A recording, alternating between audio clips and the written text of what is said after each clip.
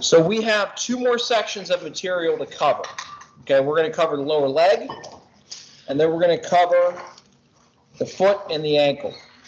Now, what you're going to see is just like we saw in the hand and the wrist, information is going to bleed over. Okay, it's going to bleed over big time because it's going to be very hard to differentiate what's happening at the lower leg and what's happening at the ankle. And don't worry, I'll turn on the thingies here real fast. Because, as you guys probably saw from your reading and saw from your homeworks, there's going to be a lot of carryover, right? This should be kicking on here in a second. There we go. So, first things first, a lot of similarities between the forearm and the lower leg. We're going to be dealing with two bones, obviously our tibia and our fibula. The nice thing about the lower leg, a lot less muscles, okay? Now, that makes a lot of sense. If we think about it, I need a ton of dexterity. I need a ton of different motions. I need a ton of motor control using my hands, right? I do not need that much control at my foot and my ankle. And what we're going to see is that everything that attaches to my lower leg is going to have some sort of action at my foot and my ankle.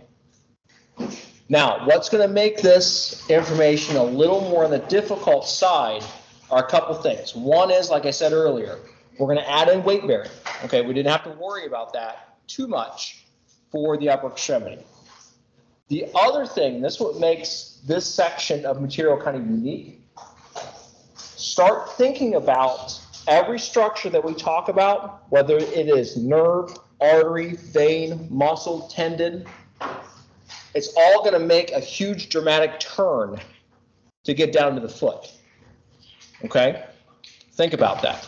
So that's something that we did not necessarily see in the upper extremity, but everything's going to make this huge dramatic turn to get down to the foot. And it's going to turn in multiple axes. It's going to turn in multiple planes. So what we're going to see is we're going to see that a lot of the muscles that attach into this section are going to have multiple actions, right? So if you think about it, we're going to go over a muscle called the tibialis anterior, or anterior tib for short. It not only is going to dorsiflex, but it's also going to invert. It's also going to support the medial longitudinal arch, which we'll get into later. So it's going to have multiple functions. It's going to have multiple actions. Okay, so that's what makes this material a little more on the difficult side. All right, so getting into osteology, like I said, we got two basic bones here. We got our tibia, we got our fibula. Okay, so let's draw in a little tibia.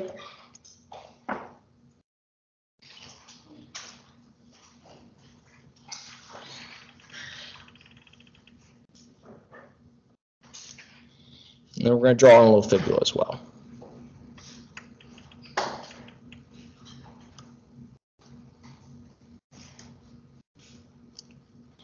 Okay, so F is for fibula, T is for tibia.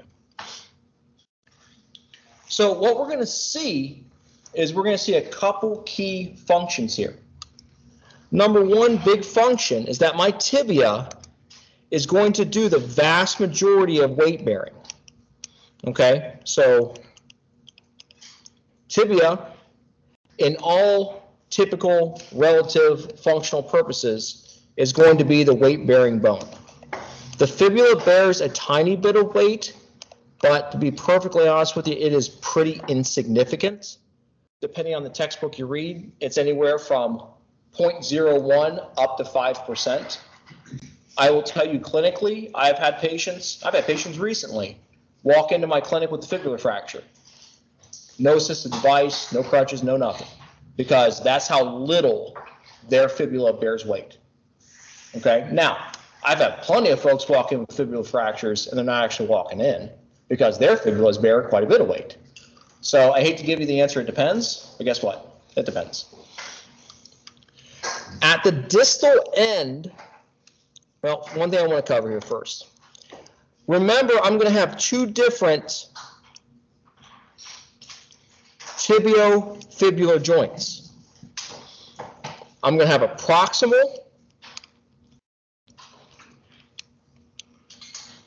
tibiofibular joint,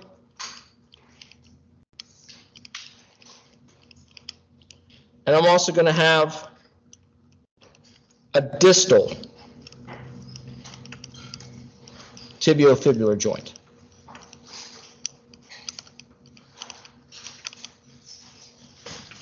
That's extremely important to remember because as we start getting into radiology next year, which is going to become a bigger and bigger issue, not only in this course, but also in your MSK series, we need to know which tibiofibular joint we're talking about because both of them are going to have very different clinical signs and symptoms, right?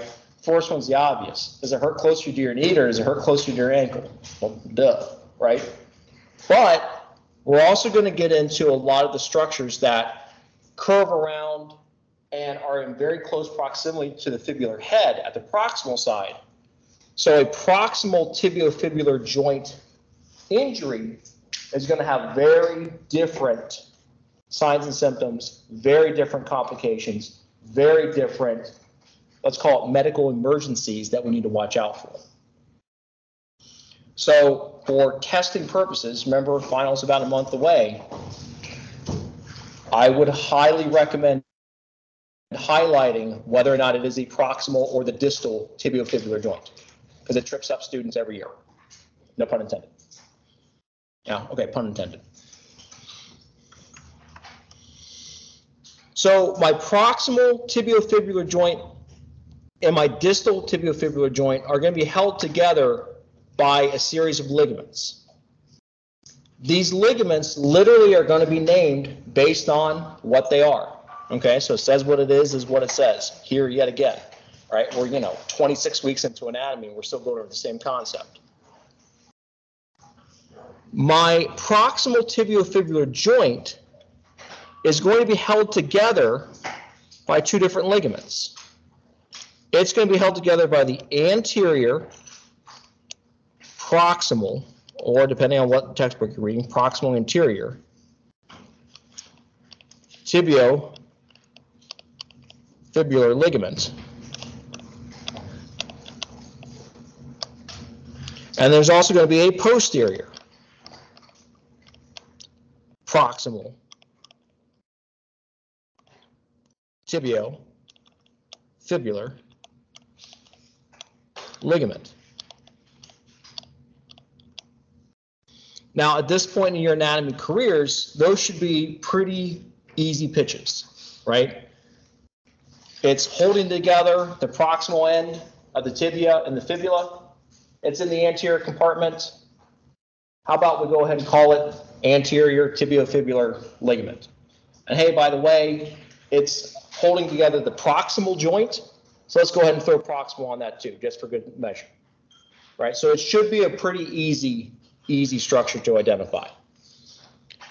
The distal tibiofibular ligament, or I'm sorry, distal tibiofibular joint is going to be held together by three different ligaments.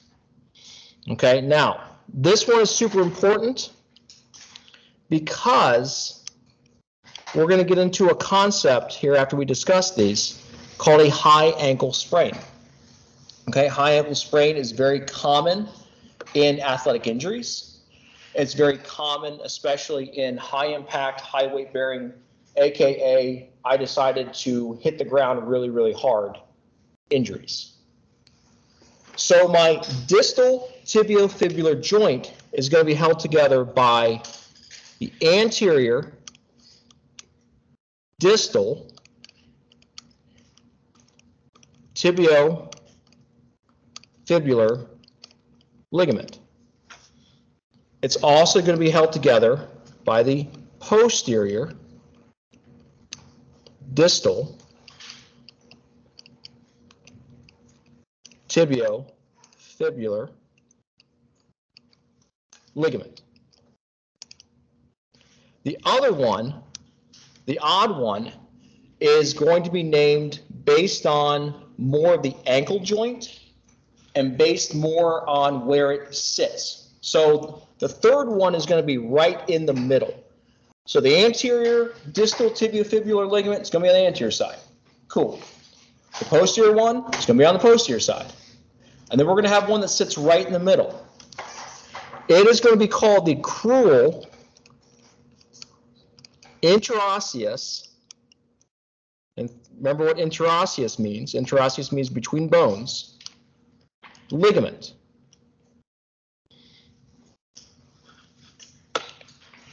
So I'm going to have two main ligaments up at the top in the proximal tibiofibular joint.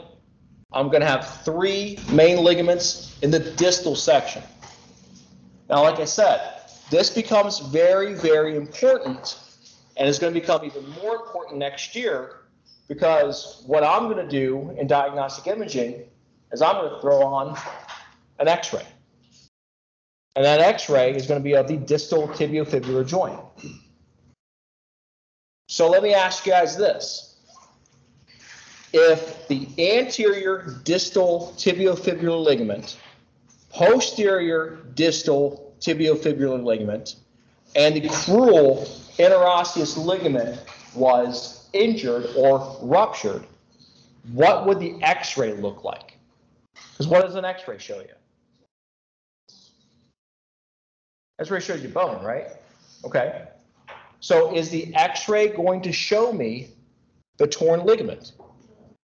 No, not as. There you go. If you guys didn't hear that, the space between the tibia and the fibula will be abnormal. Because if I have a ligament in the transverse plane holding two bones together, okay, and let's say over here is my fibula, and over here is my tibia, and it separates, then I'm going to expect to see those bones to be separated as well. And that's actually what you see, is you see an abnormal distance between the tibia and the fibula on X-ray. So you don't actually see the ligament, but what you see is you see the alignment of the bones. Okay, that's one of the big things. And we're going to go into this next year. We're going to talk about the ABCs of X-rays, and the A stands for alignment. Not only with fracture, but alignment relative to other bones as well. So when you guys hear high ankle sprain, that's what they are referring to, is they're referring to those three syndesmotic or syndesmosis ligaments, right? That's a term we've talked about in the past. What's a syndesmosis? What? Say it loud. Like the tissue connecting the. Right. So it's connected to bones, and the bones don't have a ton of movement between them. Right. That's a syndesmotic joint. Right. There's a little bit of motion, but it's not like our diarthrodial joints. Right. So you'll see this a lot. A high ankle sprain, in layman's terms, is going to be an injury of the syndesmotic ligaments. Okay. In other words, anterior distal tibiofibular, posterior distal tibiofibular, and potentially crural interosseous ligament. Is it always all three ligaments affected? Never. It's rarely all three. More than likely, you're going to see 2 out of 3. But you're also going to be able to see that on an X-ray too, because you can actually see the fibula rotated a little bit. If you think about it, the anterior one is gone, and the posterior one's intact. It'll be rotated out a little bit. Yep. Good question, though. The other big structure that we're going to see here is we're going to see a very large, and technically this is called a ligament. Depending on the textbook you read, some call it a membrane, some call it a ligament. It's technically a ligament because it attaches bone to bone. That's what ligaments do. And what we're going to see is we're going to see this large, and you guys will be able to see this if you cut down deep enough in cadaver lab, this large interosseous membrane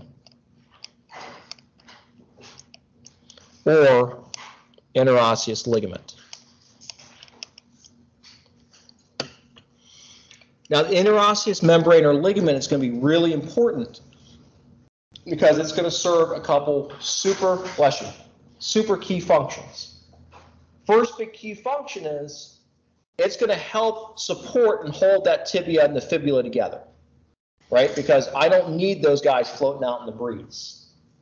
That would kind of mess up my lower leg, wouldn't it? Especially if I'm constantly crashing down on it, which is then causing my tibia and the fibula to expand. And we're going to get into that a little later.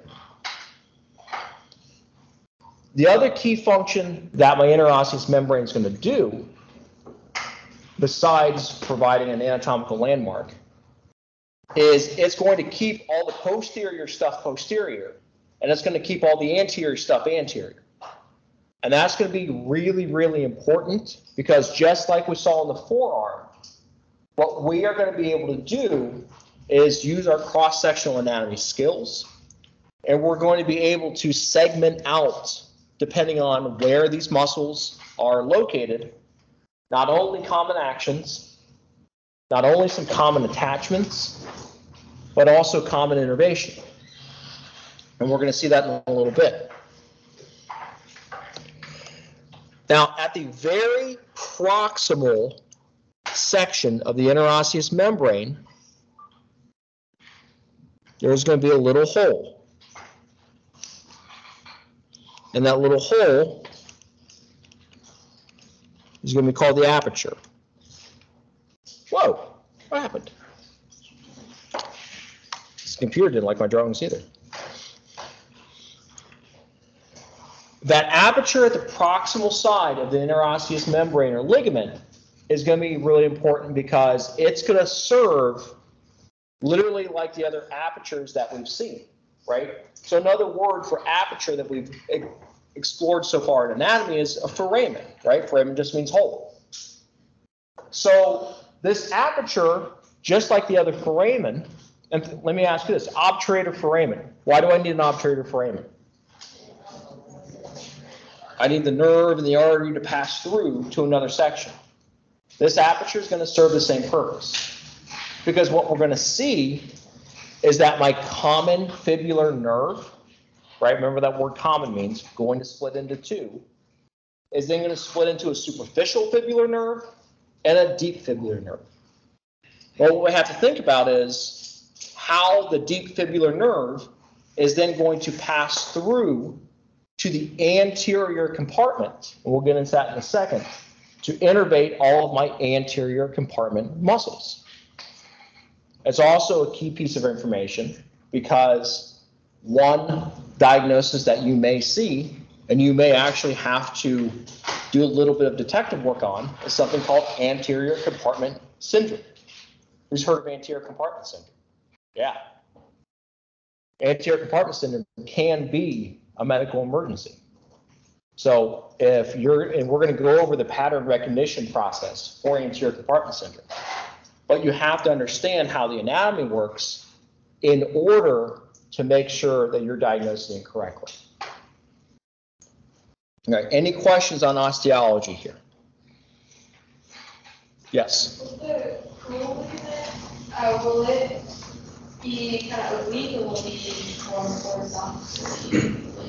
More horizontal more often than not. How about that for an answer? I hate to use that. It depends. There's going to be some variation. Isn't there an aperture like at the bottom? There's a tiny, tiny little aperture, but to be honest with you, it's not always there. So one of the proximal is always there. It does. It does. Yep. So deep fibular nerve, anterior tibial artery will pass through those. I saw one more hand up. She answered. Okay. All right. One more point on this slide, and then we'll move on to the next slide. So at my distal end, and this is going to get a little bit into foot and ankle stuff. Like I said, there's going to be a lot of carryover between sections here. My fibula is going to terminate in something called my lateral malleolus. Now, what I will say, and I'll ask you guys to press pause for a second. Do you guys know what the primacy effect is? Okay, primacy effect is an educational psychological term that when you hear something the first time, it tends to stick with you. The reason I say this is that eventually I'm going to make a mistake on pronouncing malleolus. And if you notice, I pause right before I say malleolus. And the reason that I pause right before I say malleolus is that when I took anatomy, that was pronounced malleolus. Whoa. Exactly. So way up in Ohio, right, where I'm from, it is pronounced malleolus. I did not know that was not the correct pronunciation until I moved outside the state of Ohio. And I moved to South Florida, and I was talking to a PA. I'm like, yeah, I think they've injured their lateral malleolus. And she looked at me and she goes, what in the, what is that? And I was like we had this whole big brouhaha discussion over it. And then she goes, you mean malleolus? And I was like, malleolus. And she's like, no, malleolus. So I say that because of the primacy effect. So if I slip up and say malleolus, you know what I'm talking about. But I will do my very best to pause and say malleolus. Fair? Okay. You guys will see little things like that. You'll see little differences. Healthcare is a very regional thing. It is a very regional thing. All right, so if I have a lateral malleolus, that means I'm also going to have a medial malleolus. My tibia is going to terminate into my medial malleolus. Now, a couple things to note here. One is that my lateral malleolus is going to project further inferiorly than my medial malleolus. That is going to become a huge concept because what you guys are going to see, and you guys already saw some tests and measures, my patients typically have much more inversion range than they do eversion range, right?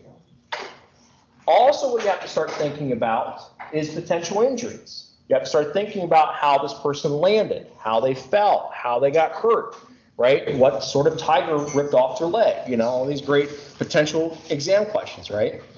Someone getting shanked with a toothbrush or something, right?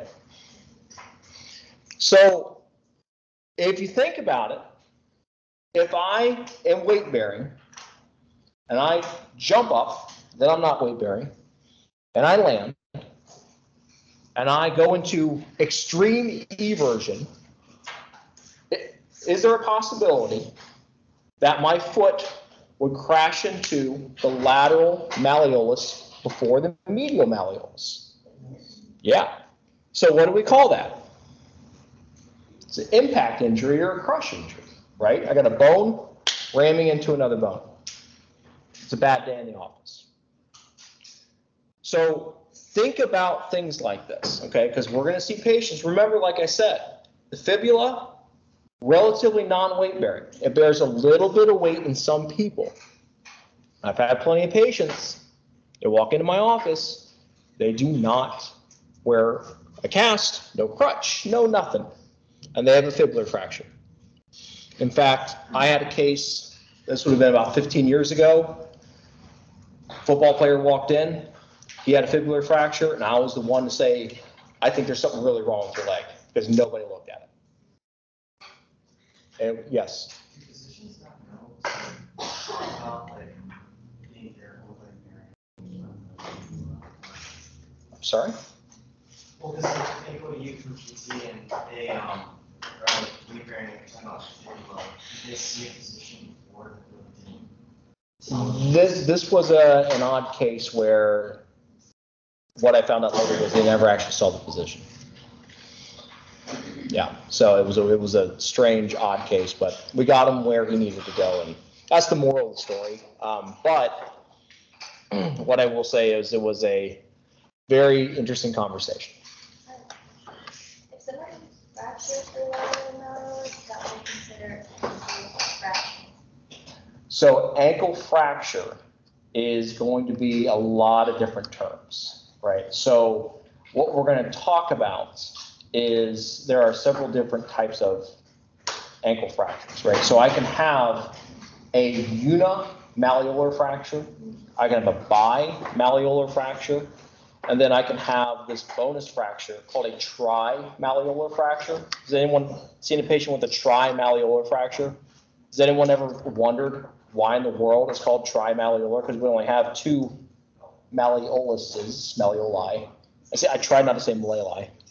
It just rolls off the tongue. Right? So a trimalleolar fracture is lateral malleolus, medial malleolus, distal tibia, posterior distal tibia. So it's why they call it trimalleolar, I don't know. Right? All I know is when I was coming out of school, I'm like, that doesn't make any sense. So trying to help you guys out a little bit. Any questions about osteology here? Cool. All right, a little bit of cross-section. Now, like I said, cross-sectional anatomy, super, super important. The reason it's super important is number one, if you're planning to stick needles into patients, I would highly recommend knowing your cross-sectional anatomy, especially if you stick a needle in me. In fact, if you stick a needle in me, I'm going to make sure you know your cross-sectional anatomy before that needle gets inserted. Because what we're going to see is that depending on where I am in each of these compartments, I'm going to have all sorts of fun structures to work around, like nerves and arteries and veins and all sorts of great stuff. Now, first thing, when we look at cross-sectional anatomy is orientation, right? And we kind of discussed this a little bit last semester, but we're going to discuss it again.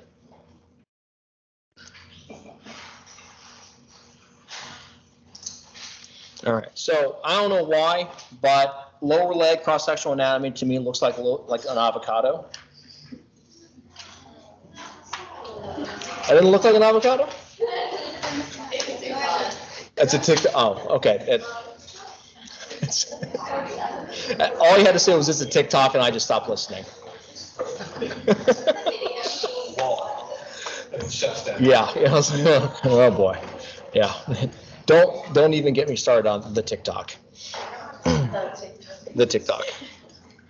All right. So first thing cross-sectionally we have to worry about here, and what I would recommend is, like I said, orientation. Now, if we remember cross-sectional anatomy of the thigh, how many bones am I looking for? One. Cross-sectional anatomy of the lower leg, how many bones am I looking for? Two, right? So on an exam next year in imaging, when you get a CT scan, which are all primarily done cross-sectionally, or you get a cross-sectional MRI, and I put an arrow on the lower leg, and someone says, that's your quad, I'm not going to give you credit. Okay, that's where we're going to stand. So two big bones I'm going to worry about here. Number one big bone I'm going to worry about is going to be my tibia. So if my tibia is there, we're going to call this medial side, and then we'll call the other side the lateral side. The other bone that we're going to have here is going to be my fibula.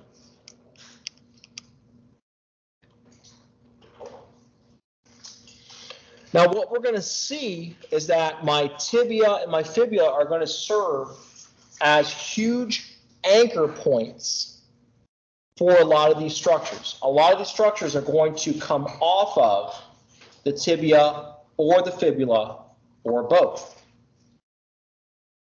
So before we draw in the compartments, what we're going to draw in is we're going to draw the dividing sections. Okay, now remember that my word for a dividing section is going to be septum, right? And we kind of already talked about that a little bit in the upper arm last semester, a little bit in the thigh, right? So septum is just going to mean divider. So when someone has a deviated septum, which is a common diagnosis, the divider between the right and left nostril is deviated. That's all it means. So the first big septum that I'm going to see here is one that we actually have already covered. Okay, and what we're going to see is this is going to be my interosseous membrane.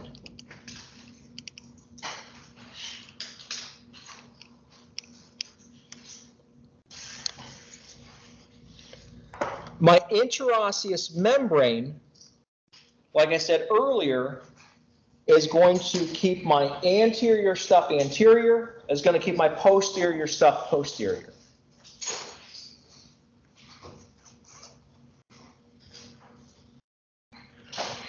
Coming off of my fibula, I'm going to have two different septa, which is just a plural for septum. I'm going to have the anterior intermuscular septum, and I'm also going to have a posterior intermuscular septum.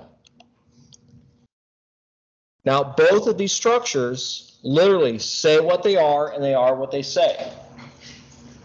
What does intermuscular mean? Between muscles. What does septum mean? Dividing structure. So all my anterior intramuscular septum is the dividing structure between the muscles in the front. That's it. My posterior intramuscular septum is the dividing structure in between the muscles in the back.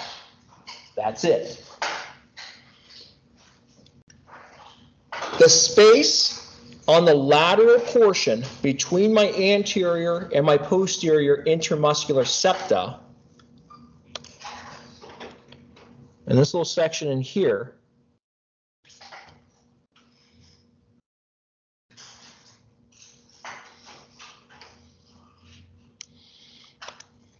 this little section is going to be called my lateral compartment.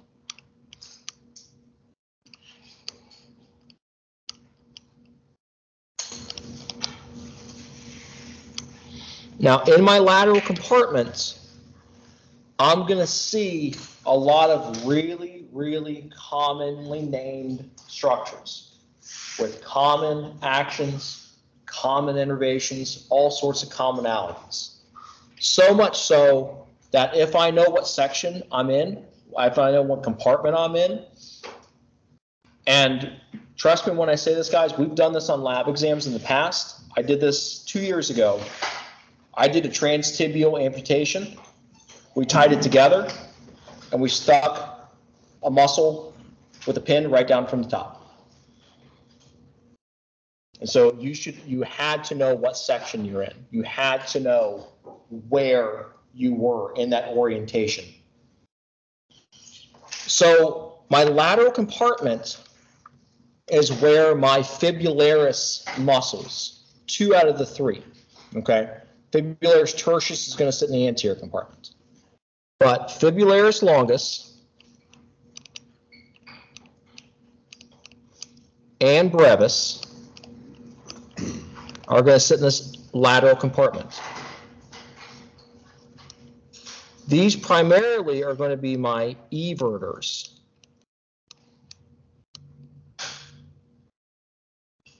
And are going to be innervated by the superficial fibular nerve.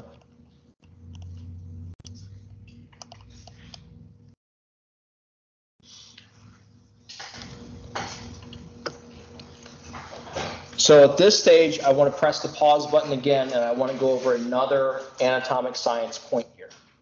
You've probably noticed I've called it fibularis longus, fibularis brevis, superficial fibular nerve. I did not use the word peroneal, and here's why. There is a big push in anatomic sciences right now to get rid of the Greek and go strictly with Latin to make the language consistent. Peroneal is Greek.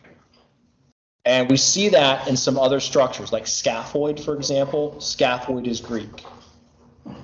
But what I would like to do is get rid of this term peroneal for this course, because I personally think when we call it fibularis, it makes a lot more sense, right? Because those are the muscles that ride up and down my fibula. It makes no sense to have this fibular bone, which in Greek is actually called the peroneus bone. It makes no sense to call it the fibula and then have these muscles coming off of it called the peroneus. So my lateral compartment, fibularis longus, fibularis brevis, those are going to evert my ankle, and those are going to be innervated by the superficial fibular nerve. Now, as we can see, we've already created another compartment here, and this is the anterior compartment. So my anterior compartment is this whole section up here, all the way down to the interosseous membrane.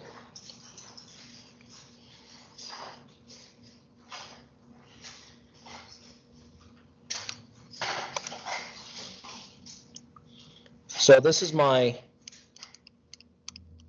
anterior compartment.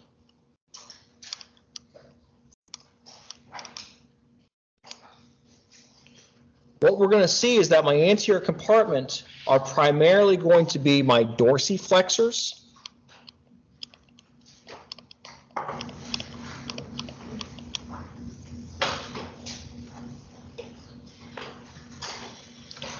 and they're going to be innervated by the deep fibular nerve.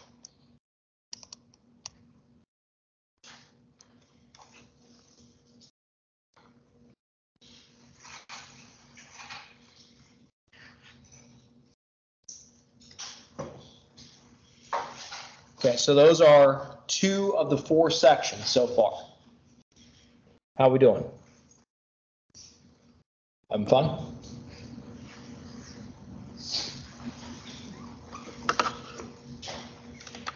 The other big septa that we're going to see here is going to basically go from my fibula all the way out to this medial aspect of the tibia. And this is going to be called the transverse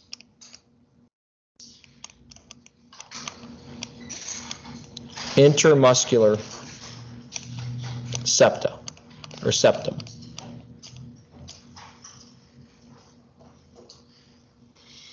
And as you can see, what that transverse intramuscular septum has done is it's created 2 separate chambers in the posterior aspect of the leg. So what we're going to have is we're going to have a superficial posterior compartment, and we're also going to have a deep posterior compartment. So the section here in light green is going to be this deep posterior compartment.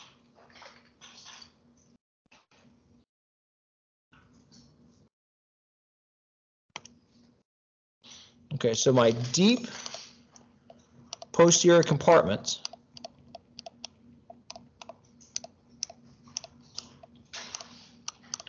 these are going to house my deep plantar flexors.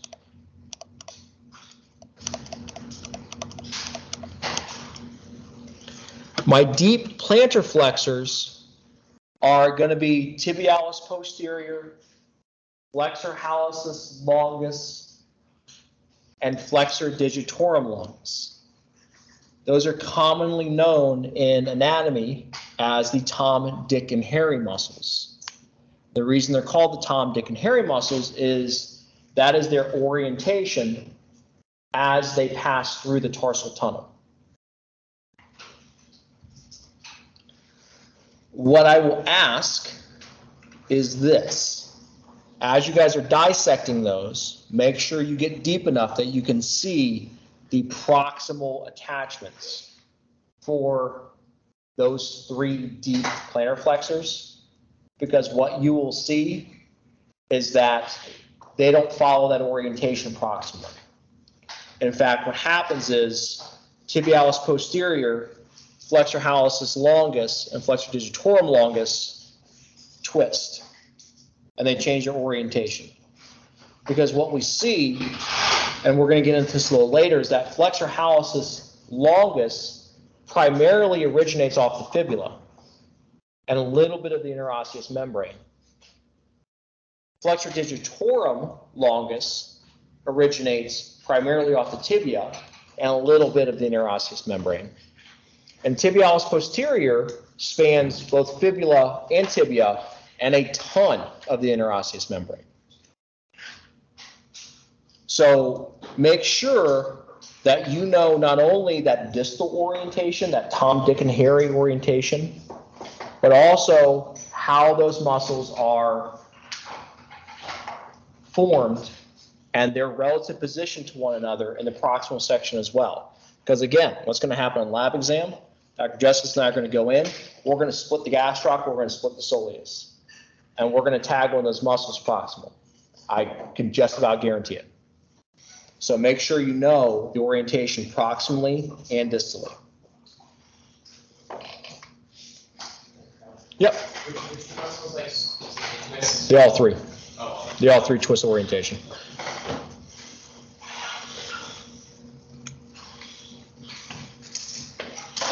The last section here is going to be the superficial posterior compartment.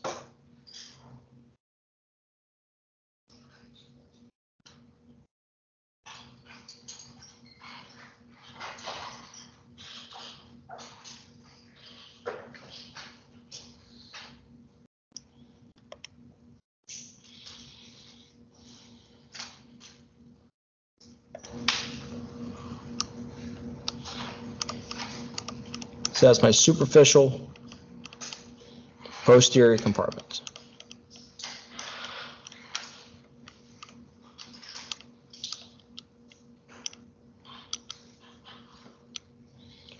My superficial posterior compartment is going to house my superficial plantar flexors.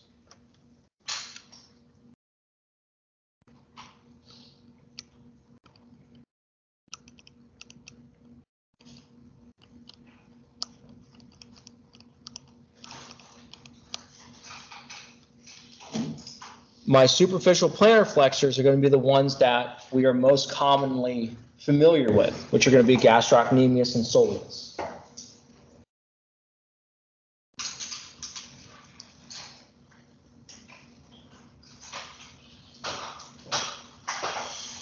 Now, you guys may encounter this in the reading when gastrocnemius and soleus are mentioned as a group. So gastroc and soleus.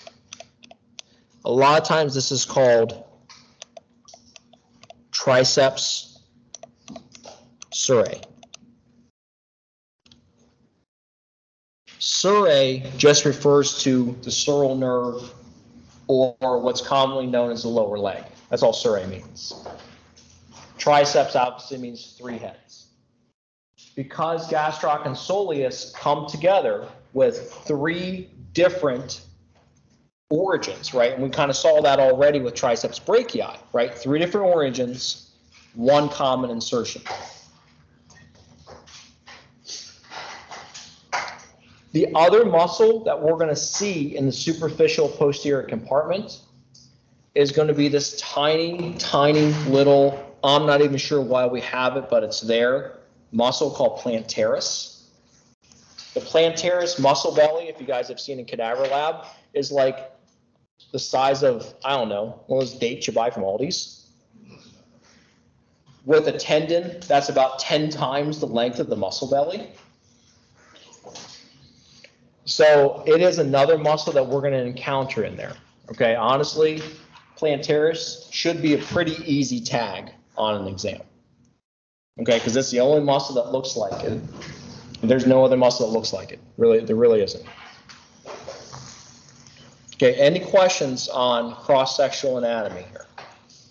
Make sure you know cross-sectional anatomy. Like I said, if you know the sections, you're going to be able to make a lot of inferences based on what that muscle does. Yes, sir. For the deep posterior compartment, the Tom, Dick, and Harry muscle, that's the distal attachment, correct? How the tendons pass through the tarsal tunnel is why they're called Tom, Dick, and Harry. Because what we'll see is Tom passes through first, which is tibialis posterior. Then Dick passes through next to it, which is flexor digitorum longus. And then it's called Tom, Dick, A-N, Harry, Tom, Dick, and Harry, because then the artery and the nerve both pass through, and then Harry passes through, which is flexor hallucis longus. It's actually going to be posterior to anterior, which, like I said, remember, all these muscles that we're studying right now are all going to do this huge 90-degree bend because they have to all get through the bottom of the foot. Because what we're going to see is that a lot of these muscles are going to be named based on what they do or where they are, right? So tibialis anterior, like I said, multiple actions. Tibialis posterior is going to have multiple actions. What we're also going to see is that fibularis longus and anterior tib, or tibialis anterior, are going to be two of my key muscles that are actually going to cross under the plantar surface of the foot to provide a sling. And they're actually going to provide a ton of arch support. All right, how are we doing? Yes? So there's no nerves in either of the posterior compartments? What do you think? Yes. Tibial nerve. Yep. So tibial nerve is going to innervate my deep posterior compartment, and tibial nerve is going to innervate my superficial posterior compartment. Okay? At differing root levels, right? Because we're going to see that same concept that the higher the origin, the higher the root level. So my suggestion as well, understand those root levels. Okay? Because what we're going to do probably for the last couple of classes is start integrating a lot of this information. Because what you will have to do as a physical therapist is identify that patient that walks in with a foot drop. So what's a foot drop? Right. So a foot drop or a foot slap looks like what? Right? So I'm not able to eccentrically control dorsiflexion. Right? My dorsiflexors are not strong enough. Now, a lot of different reasons that can happen. So think about this. If I cut my anterior compartment with a weed whacker, which I've actually seen in the clinic, would I potentially show foot drop? Yeah. If I have a, let's call it L5-S1 disc bulge, could I potentially see foot drop? Yeah. And in fact, I saw this probably about, let's call it 5 years ago in the clinic. Had a patient come in, diagnosis was peroneal strain. Okay. Lady gets up out of the waiting room. And me personally, I always do a little bit of gait analysis as we walk from the waiting room back to the exam room. I saw a significant foot drop. Now, what she did was she compensated for her foot drop. Okay, so remember what I said, we're going to compensate by moving another joint more than what we should, or moving another plane more than what we should. So what do you guys think would be a common compensation for foot drop? Hip hyphen might be one. What else? Circumduction might be another one. What else? What's that? Big hip flexion. Yeah, that's what this lady was doing. Okay, why would someone overly flex their hip and overly flex their knee? Clear the foot, clear the toes, exactly. So that's what this person was doing. Normal step on the left. I mean, it looked like she was stepped over her back every single time. So that was a situation where, and I had to do a lot of testing.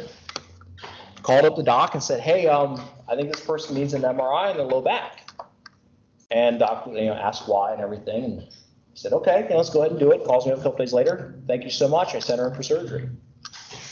So if I would have gone with what the referral said, we would have done all sorts of ankle TheraBand and all sorts of fun stuff, right? What's up? Exactly. She would have got worse and worse and worse. And I would have said, why? I don't understand. We're doing all these great exercises, right? She's standing on foam. We're throwing the ball up and down. Maybe we're doing that little balloon toss thing, right? All that stuff. And that's because it wasn't coming from her foot. It was coming from her low back. So that's why every single person you see, make sure you are thorough with your examination. When we as professors tell you this stuff, it is the truth. I don't tell you a fake story in this class. I tell you all true stories, right? Everything has actually happened. All right, let's go ahead and let's cut it here. And then I will see everybody on Monday, or I'll see you in lab.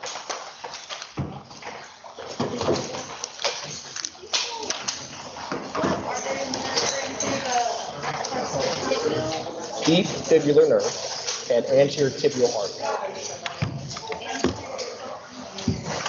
We'll get into those later.